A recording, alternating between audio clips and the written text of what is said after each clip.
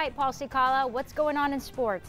Hey, thanks a lot. We are just 4 days away from the battle for Arizona bragging rights and the Territorial Cup on the line. That's right. U of A and heated and hated rival ASU will be smacking helmets on Saturday in Tempe, Arizona at Sun Devil Stadium. It's no secret.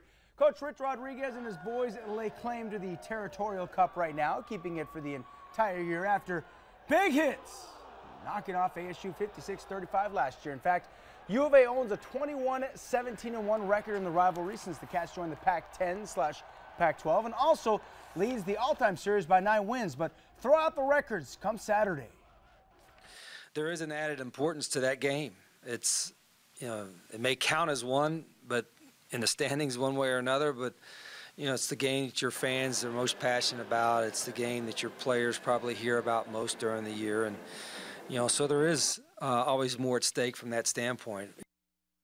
Hey, we have much more and all you need to know about the rivalry on KVOA.com. Keeping it all Old Pueblo, lots of high school tournaments are underway in hoops, including the South Point Catholic Tip-Off Classic. Coach Doug Diamore and Catalina Foothills duked it out against Coach Dean and Choya in an early game. In the third quarter, Carson James for the trifecta.